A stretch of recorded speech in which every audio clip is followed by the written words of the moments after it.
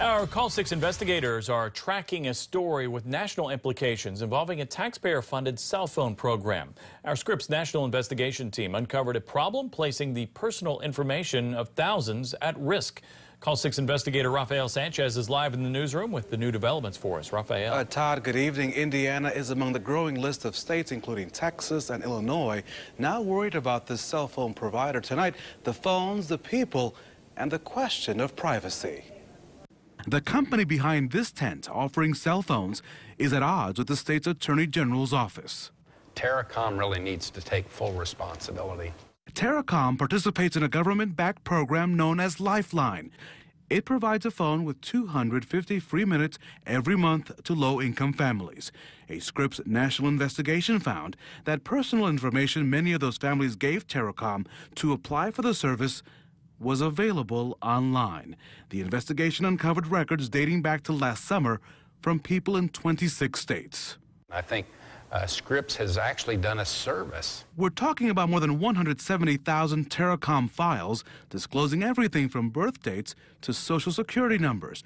Everything an identity thief would need. In fact, 17,000 Hoosier applications were at risk. There's a lot of money being made by people like Terracom, and frankly, they need to spend a little more money protecting the security of that data file and not leave it to consumers. Zeller's office has sent the company a letter demanding when the breach occurred and why. Terracom accused Scripps of accessing the records illegally.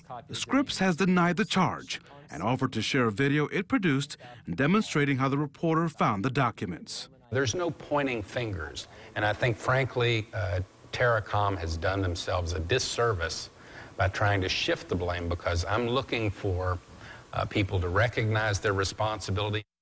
Late this afternoon, I talked with a spokesperson with Terracom who says only 270 applications were available online, not 170,000. The company implemented security measures to prevent any future unauthorized access, and Terracom also says it is providing ID theft assistance to customers whose information was made public. Todd? Rafael, you've been doing some digging and you found out that they're facing another state regulator, is that right? Yeah, there's more to the story. The Indiana Utility Commission has opened an investigation against the company. They want to know how Terracom has been able to add 30,000 new customers, considering it's been in business only since June 2012. Now, in the past, federal regulators have forced Terracom to refund $400,000 to the cell phone program. So much more to the story. In fact, there'll be a hearing next Thursday. We'll bring you the very latest on that next week.